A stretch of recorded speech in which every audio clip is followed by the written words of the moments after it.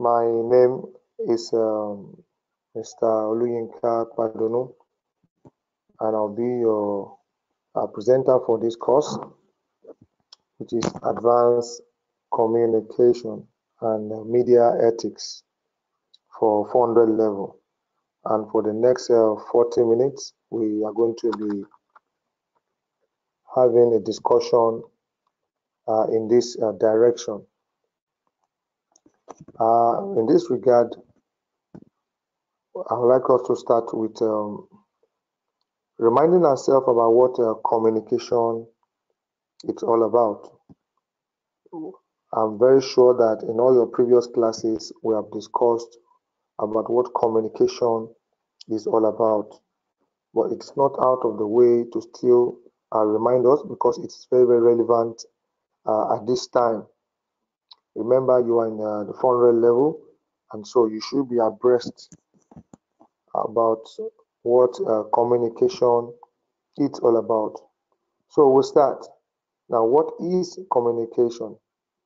Communication, as you all know, is the act of conveying meaning from one entity or group to another through the use of mutually understood signs and symbols.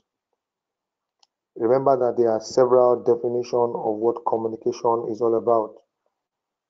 We can also look at it from this perspective, that communication is simply the act of transferring or exchange of information from one person or group to another. The act of exchange of information or transferring information from one person to another. Now, what we are doing currently, right now, since Monday, when classes have started, is simply communication. So there's a communication activity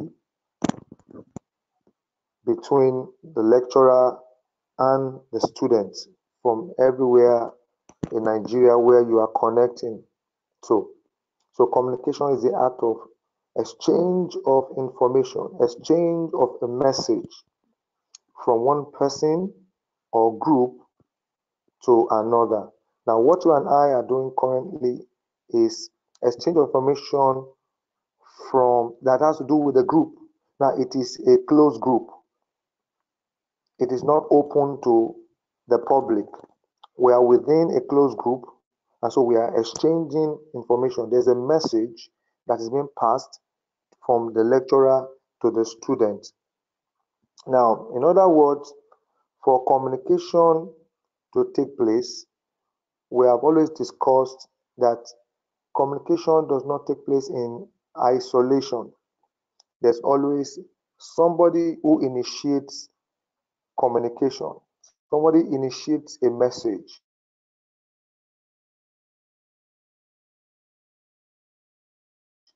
And the person who initiates a message in this regard, as you have been taught before, is the sender.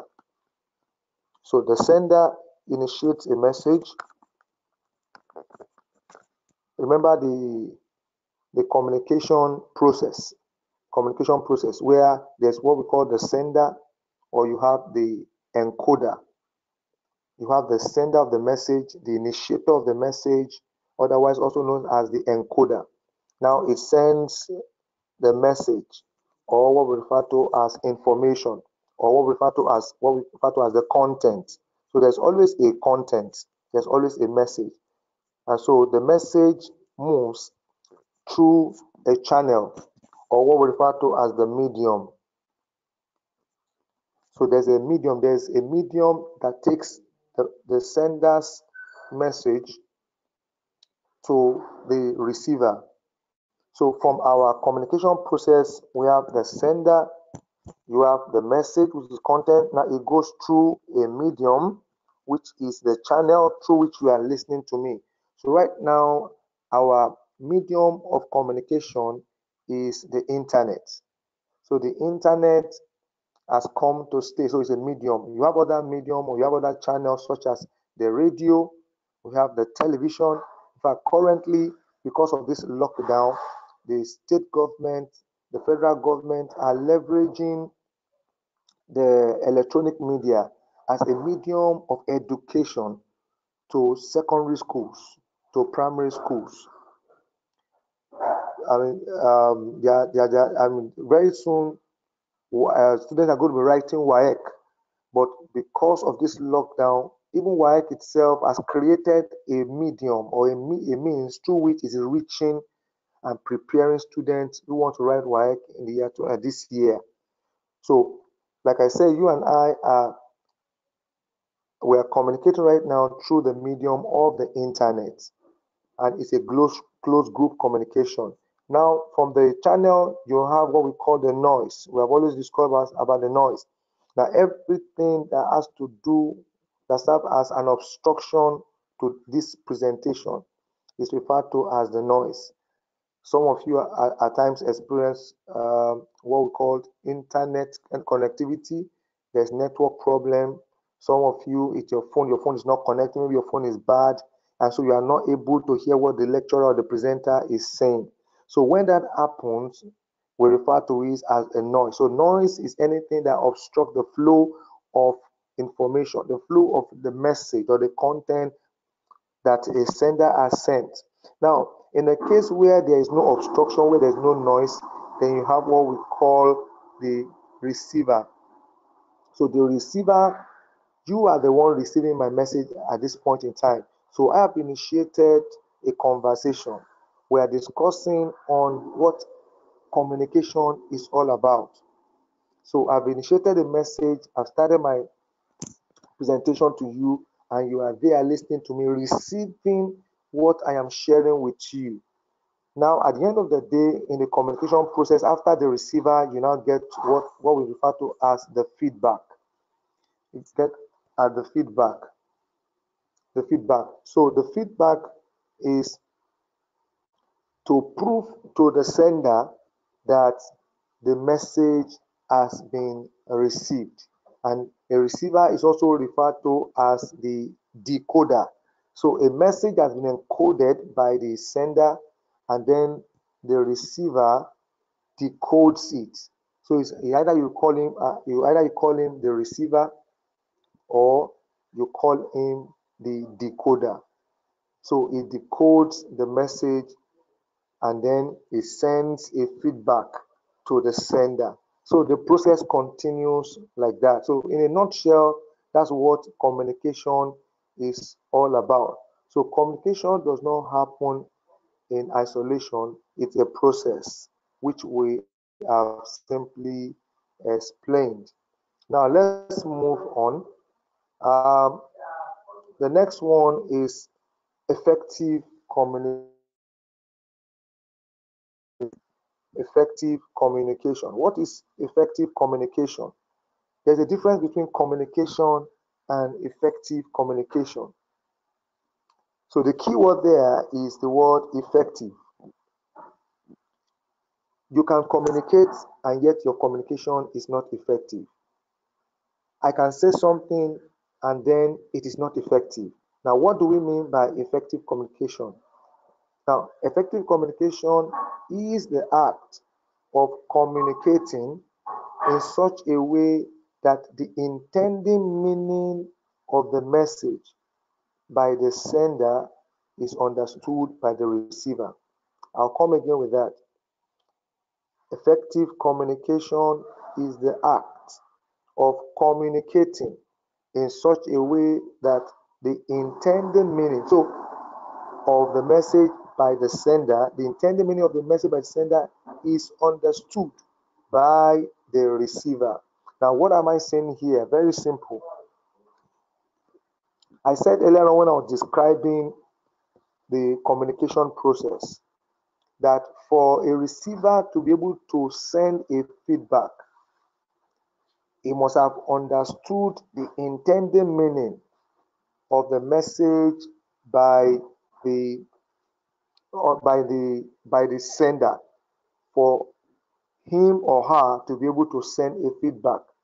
So the ability of a receiver to understand, to be on the same page with the sender is what we refer to as effective communication. So you and I will be on the same page in this presentation only if I am able to communicate to you effectively. If my presentation is well understood, at least by majority of those listening to me, then I have communicated effectively. I have communicated effectively. And one of the things that effective communication helps us to achieve is that it can help to foster good working relationship, good relationship. Now, if I am talking and I don't understand you, there's no way the two of us can flow. The same thing too in our homes, especially for our mothers and our fathers, couples. There must be what we call effective marital communication. Now, most of the quarrels, most of the challenges that husband and wife have is because they've not really understood themselves. So their communication skill has not been enhanced. Now, if they both are able to enhance their communication skill, you discover that communication will become effective. So the husband understands what the wife is saying, and the wife also understands what the husband is saying. The same thing too in a working environment. A working environment. The only way members of an organization can really work together is when communication is effective, when there's good line of communication, and everybody understands when the boss, when the head of a department says this, when he says go to left, everybody understands go to left. But situation where the the head of a unit is saying go left and everybody is going right simply because they don't understand, then there's a disconnect. So effective communication is all about understanding the intended meaning of a message by the sender. Now, here are some characteristics of effective communication. We have some characteristics of effective communication. One, there must be a clear message. When we say clear message, it means the message must be simple, easy to be understood, or easy to understand. So when a sender is sending a message, the message must be clear. So number one characteristics of an effective communication is that there must be a clear message. Now number two, the message must be correct. The message must be correct. The message must be correct. So the sender must send a correct message. What we mean by correct message, it must not, the message must not have what we call double meaning. The message must not be vague. It must not be ambiguous. The sender must not go beyond the reasoning ability of the sender. Otherwise, the message will not be correct. So the sender must convey a message that does not have a double interpretation. As I am communicating with everyone listening to me now, my message must be correct so that you don't have a double interpretation to what I'm saying. So there must be correct message. Another characteristic of effective communication is that the message must be complete. Communication is the basis for decision. Communication is the basis for decision. Now, what do I mean by that? We all listen to the news. We've been following the trend about coronavirus, COVID-19. Now, some of us get our information from the internet. Some of us get our information from TV. Some of us get our information from radio. Now, imagine a situation where somebody is sharing a message on the signs of how to detect, sharing information on how to detect somebody who has contacted coronavirus. There are some checklists. There are some points. There are some certain signs that somebody who has it, who has contacted it, there are some signs they will exhibit. Now, imagine somebody on radio, on TV, making such a presentation, and it gets to a point where it doesn't talk again. And you are there listening, hoping to get every detail of how to identify a victim, how to identify the signs of somebody who has it. Now, when such a presenter stops halfway, you discover that he has sent and then goes off air. Such a person has sent an incomplete message, and now you cannot make an informed decision. Or, for example, we're looking at the issue of okay, I mean, the government gave a directive that we should all sit down at home, and then there are days when we need to go out, or I mean, there's been a time in some states they have given them days when they should go out, where they need to carry out one activity or the other. In a case where an information that has been passed and the message was not given completely, you discover that you put the receiver into a state of confusion, or a state where he or she is not able to make an informed decision. Now they tell us that we need to go out between 10 and 2 to the market. Those who are selling the market should open their shops also around that time. Now, a situation where the message being shared or being passed is not complete, is stopped halfway, then you discover that it affects the decision of the receiver. Is not able to make a very sound decision simply because the person who initiated the message did not give a complete message. So one of the characteristics of effective communication is complete message. I was listening to the news on channel.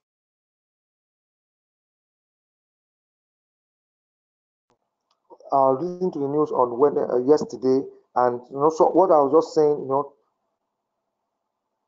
I mean, what I'm going to explain to you now, something like that happened. A lady was actually caught, and she went out to the market when she was not supposed to be caught, and the members of the, I think, security agency, they caught up with her, and they were asking her why she was out, and she began to explain that she assumed, or she thought, that this and this is what they said about the timing.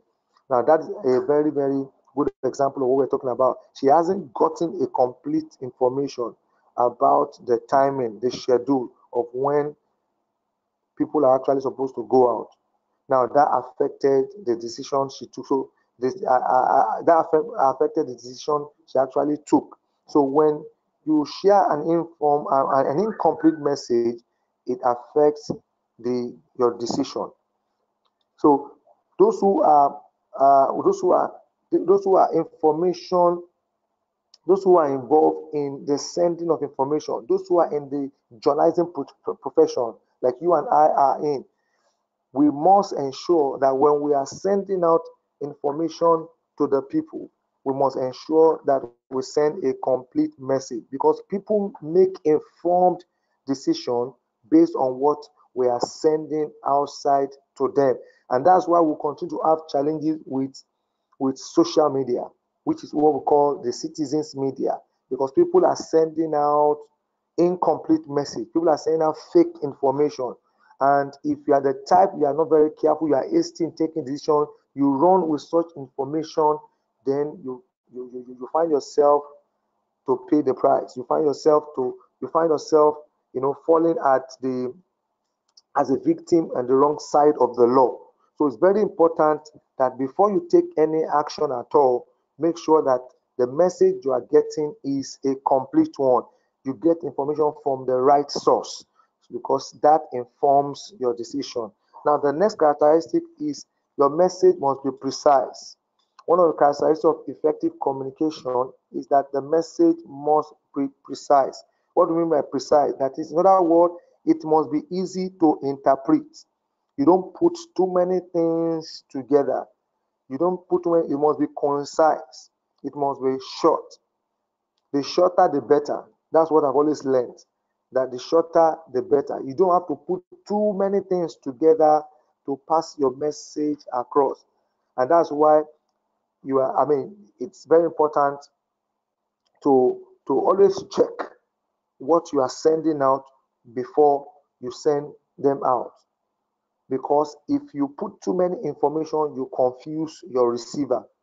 So one of the characteristics of effective communication is that the message must be precise. Another point is reliability. Your message must have an element of truth in it. There must not be falsehood. Your receiver must be able to rely on what you are sending. So reliability is one of the characteristics of effective communication. What you must be sending out as a media person, as somebody who is trained in the act of communication, is that your message must be reliable. So reliability of message is very important. And so you have some newspapers as part of their mantra, they'll tell you that conscience that is nurtured by truth. They'll tell you they stand for the truth. So that is what the value they are running with. So one characteristic of effective communication is that there must be reliability of the message. Point 6 is a consideration of the recipient. Consideration of the recipient or the receiver of the message. Consideration of the recipient. What do we mean by consideration of the recipient? All the medium through which you are sending. When we talk about consideration of the recipient, what we simply mean is that whoever is sending the message, the sender must be considerate of the receiver. You must be considerate of the receiver. You must understand the language in which your receiver is. You must understand his or her language. You must understand the level of knowledge. So you don't just throw information out there. You must know that the people I'm actually communicating to or communicating with, they understand my language. So we must be on the same page. I can't be doing this presentation in Yoruba and then you that are out there listening to me, your language of communication is English. So you can see that there's a disconnect. So I must be considerate of the language. I must be considerate of the level of knowledge of my receiver. Otherwise, I am not communicating at all. So consideration of the recipient is one of the characteristics of effective communication. And then the last but not the least is what we call the sender's courtesy. The sender's courtesy. The sender's courtesy. Courtesy. Courtesy. Now, what do I mean by the sender's courtesy as one of the characteristics of effective communication? In other words, I must respect my receiver. I must give due regard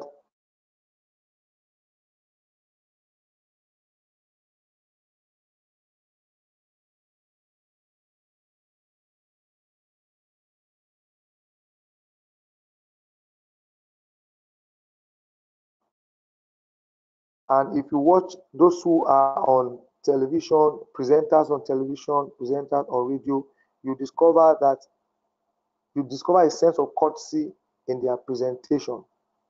You discover a sense of courtesy in their presentation. They don't talk anyhow. They don't talk to.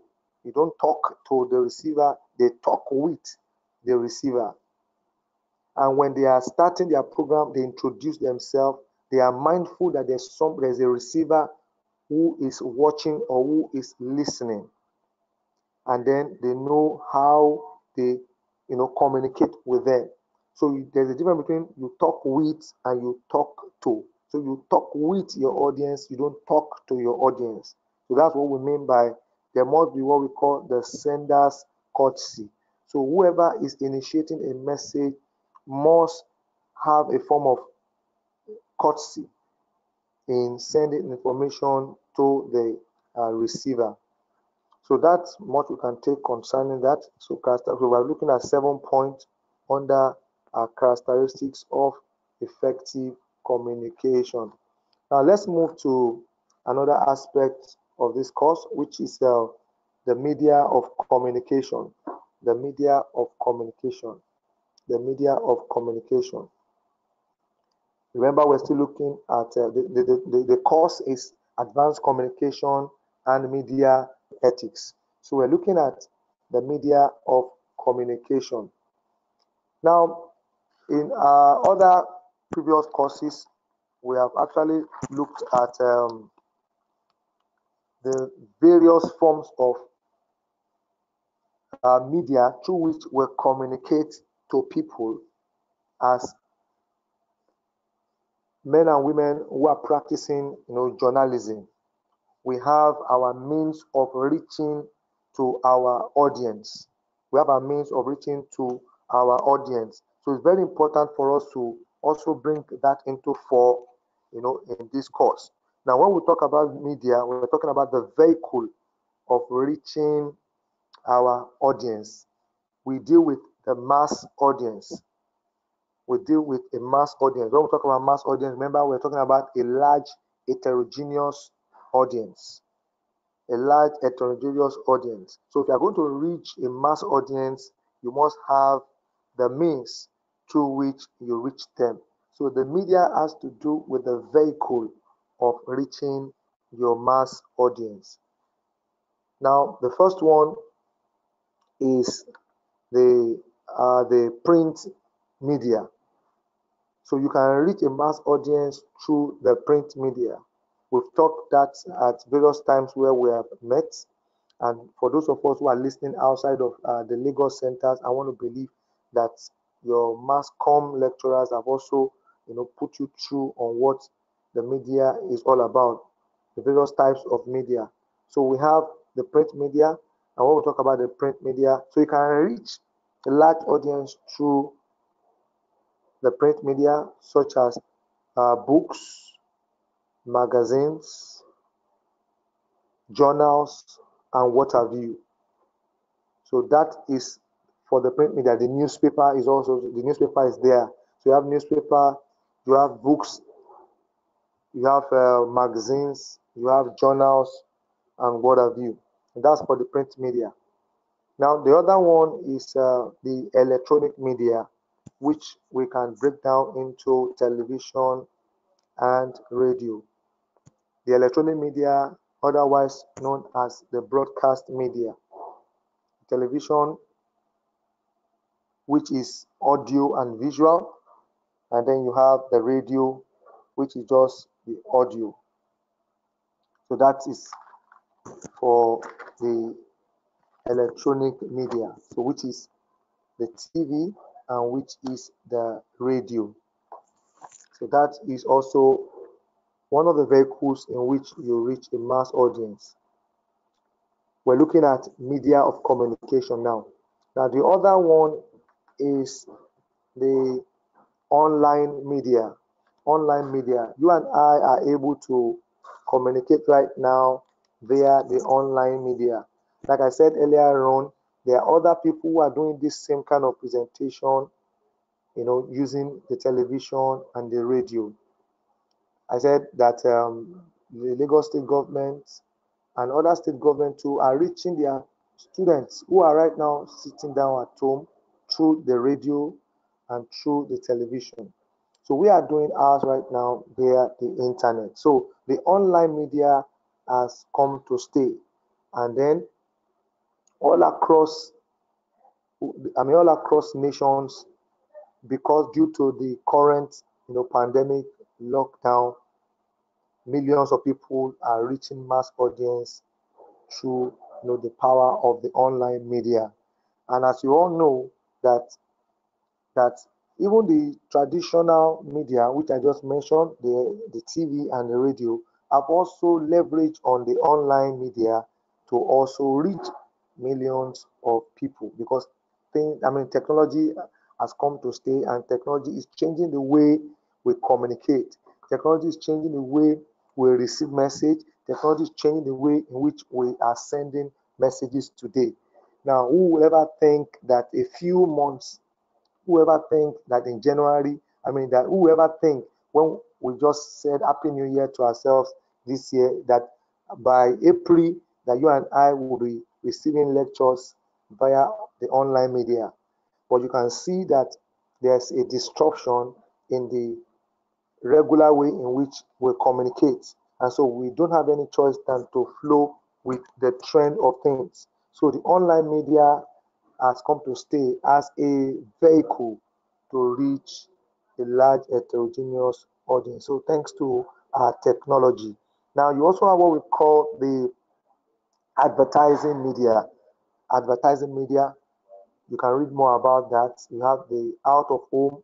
You go outside, you see billboards, you see vehicles, you see buses, you see them. So that falls under the advertising media.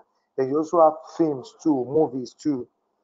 So the film industry is also a media through which we reach so many people. Then you also have what we call the mobile media. The mobile media too has come to stay.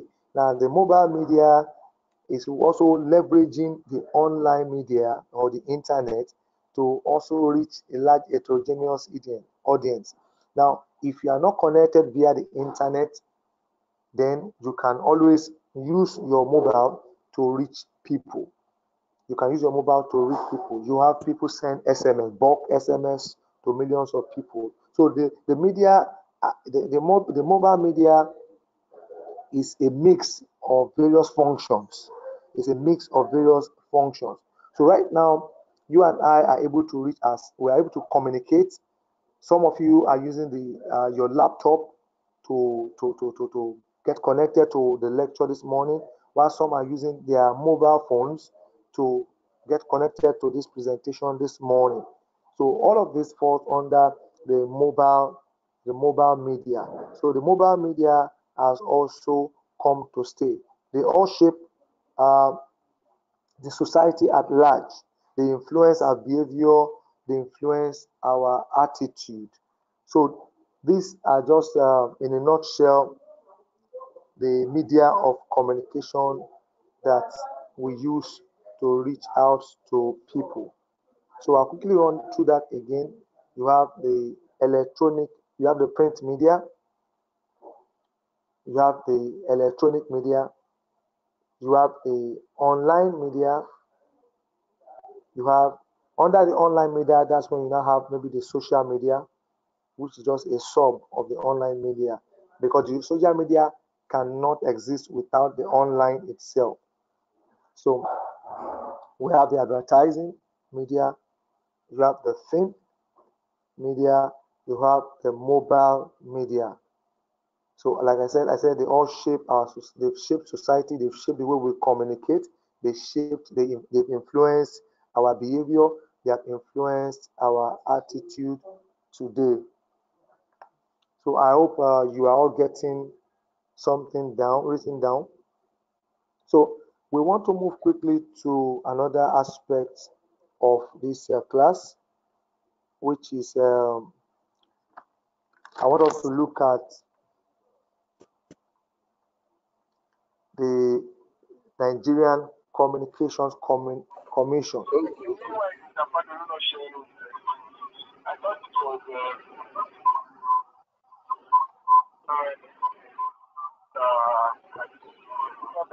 Hello, someone wants to ask a question? Have you not won them?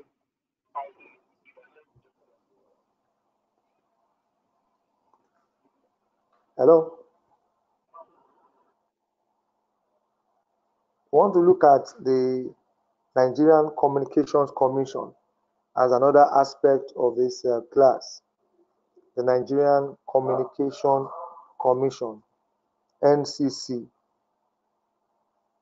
Now, the Nigerian Communication Commission is an independent regulatory authority for the telecommunication industry in Nigeria. The Nigerian Communications Commission is the independent regulatory authority for the telecommunication industry in Nigeria. It was established on November 24, 1992. November 24, 1992. It was a decree that established the Nigerian Communications Commission. Now, what is the objective? Now, before I go into the objective, and then this the decree that established the Nigerian Communications Commission was abrogated. That is, it has been replaced it got replaced. That was in 2003. So it has now is now currently referred to as the Nigerian Communication Act (NCA), Nigerian Communication Act (NCA), Nigerian Communication Act of 2003, Nigerian Communication Act of 2003. Now, currently, the Nigerian Communications Commission is headed by Professor Umar Dambata. Professor Umar Dambata. So he is the current Chief Executive Officer of Nigerian Communications Commission. Now, what is the objective of the Nigerian Communications Commission? Nigerian Communications Commission is responsible for regulating the supply of telecommunication services and facilities, promoting competition. I'll take it again. The Nigerian Communications Commission is responsible for regulating the supply of telecommunication services and facilities in Nigeria. They regulate the supply of everything that has to do with telecommunication services and facilities. If you look around in the environment, you see various masts. You see various masts across the nation.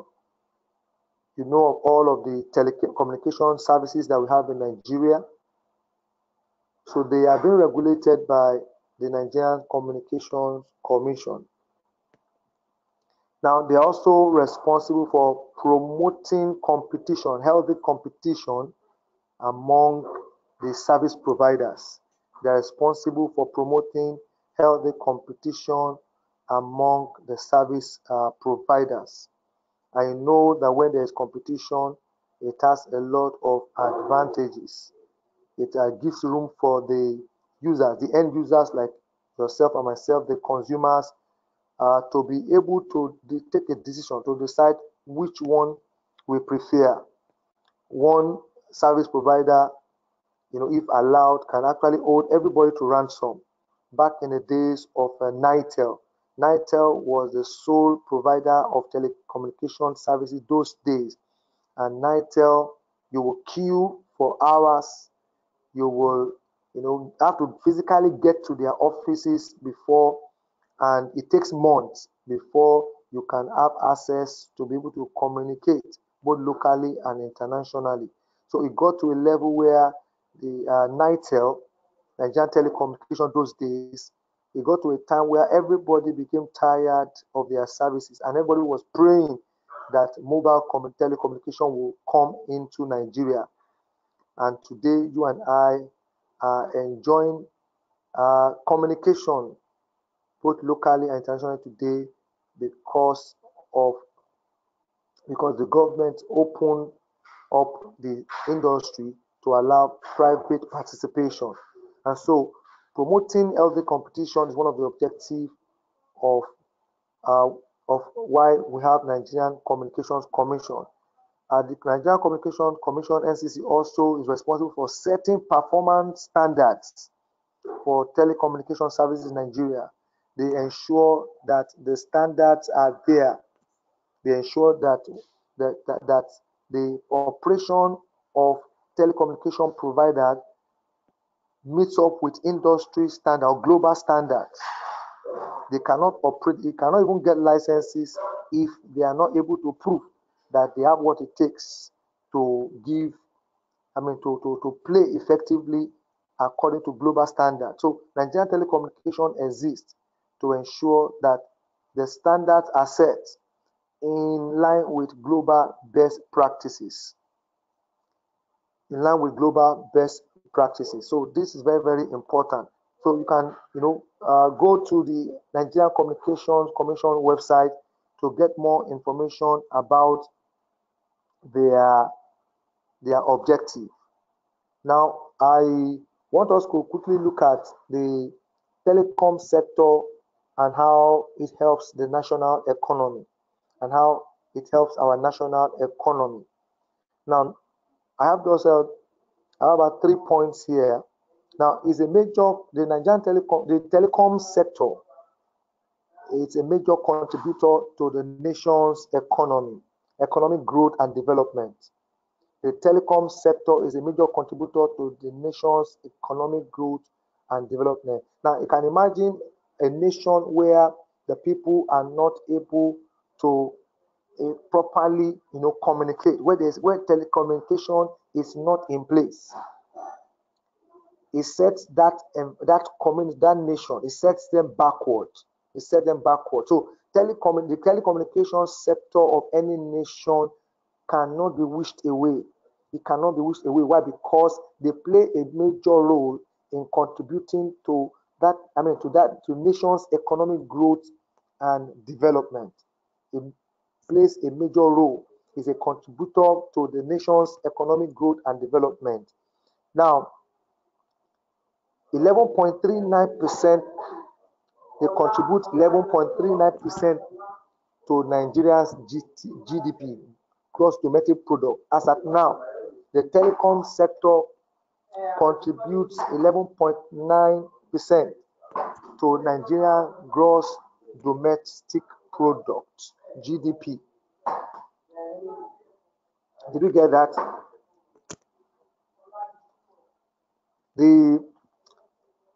Through the NCC regulation, internet users have risen to 122.6 million. Internet users in Nigeria is estimated at over 122.6 million. 122.6 million in Nigeria. Now, like I said earlier on in the first point, there is a major contributor to nation's economic growth. Now, you will discover that as a result of the telecoms industry and its effect on internet, you discover that it has opened the nation to play in the e-commerce sector globally. The likes of Jumia, the likes of Konga, which other one again do we know? There are so many e-commerce websites that are enjoying, they're enjoying the telecoms sector today and are contributing to the growth and development of our economy as a result of the telecom sector. Also, educationally too, as a result of this lockdown, people are beginning to leverage the internet to do business. People are beginning to leverage internet to educate. Look at what JPTS is doing today. JPTS is able to reach every student in all the centers across Nigeria today as a result of the internet. So, and this also part of the telecom sector. They work hand in hand. So it has contributed. So we said we have about 122.6 million internet users, over 122.6 million internet users, in Nigeria today. So it is the telecom sector has so much influence on national economy. Now we also have an active telephone user. We have about 175 million active telephone users in Nigeria. Over 175 million active telephone users in Nigeria today. So the telecom sector is contributing so much to national economy, Now, in view of this, I want us to take this assignment. Remember, it's a 40 minutes class. Take this assignment. I want us to, against the next class, you're going to submit the challenges, write down the challenges of NCC, that is Nigerian Communication Commission, in managing the communications industry in Nigeria. I want us to list the challenges of NCC in managing the communication industry in Nigeria. The challenges of NCC in managing the communication industry in Nigeria. That's the assignment, and I want the assignment to be sent to my email. I have an email. So the email you will send the assignment to is Mr. Padonu online class at gmail.com. Mr. Padonu online class at gmail.com. I'll take the assignment again. Write out the challenges of NCC in managing the communication industry in Nigeria. There are so many challenges facing the industry. So just do a research on it and then write out the challenges of NCC managing communication industry in Nigeria and send to my email, Mr. Padonu online class at gmail.com. Mr. Padonu online class at gmail.com. Okay, then the second one is how has the internet, how has it contributed to the growth? How has the internet contributed to the growth of education in Nigeria? How has the internet contributed to the growth of education and e-commerce in Nigeria? So those are the two assignments I want you to write and send to my email, Mr. Padonu online class at gmail.com. Mr. Padonu online class at gmail.com. I don't know if we still have time. I wanted us to actually look at the Nigerian Communication Act, 2003. I'm not too sure if I still have time for us to look at that because it's already 7:40. Like I said, it's a 40 minutes class. So, but maybe we'll take it off from there by the time we meet again. You can go ahead and read further about the Act, Nigerian Communication Act 2003, that was signed into law by ex-President Chief Olusegun Obasanjo. That's in 2003. Remember, I said the first one came into being as a decree. That was in 1992, but it was abrogated and now replaced by the National Communication Act of 2003.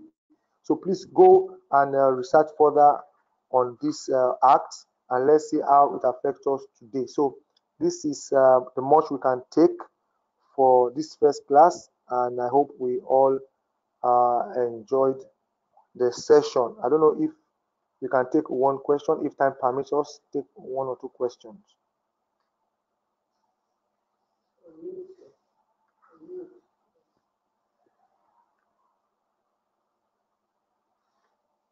Okay.